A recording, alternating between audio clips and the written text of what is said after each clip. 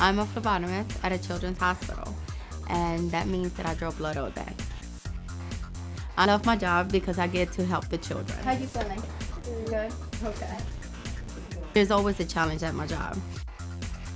Not only do I calm the patient down, I also have to calm their families down as well.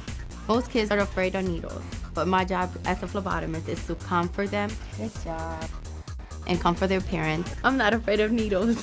And I try to treat the patient as they're my own kids. So you have to be a people person to do this job. This job is important. The doctor's trying to find, if there's anything wrong with the patient. Some illnesses, you can only detect them by blood.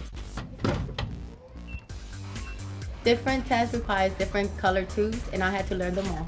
Some days are easier than others. Some days I could see up to 30 people. Isabel? Deep breath. To calm down a child, we have a few techniques.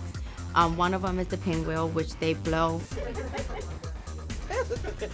The other one is the squeaky toy. One of us distract while the other one is sticking. I love the challenge of finding a good mate. The best advice that I could give somebody that would like to become a phlebotomist is that they have to be outgoing, friendly, and overall you need to have the passion for what you want to do.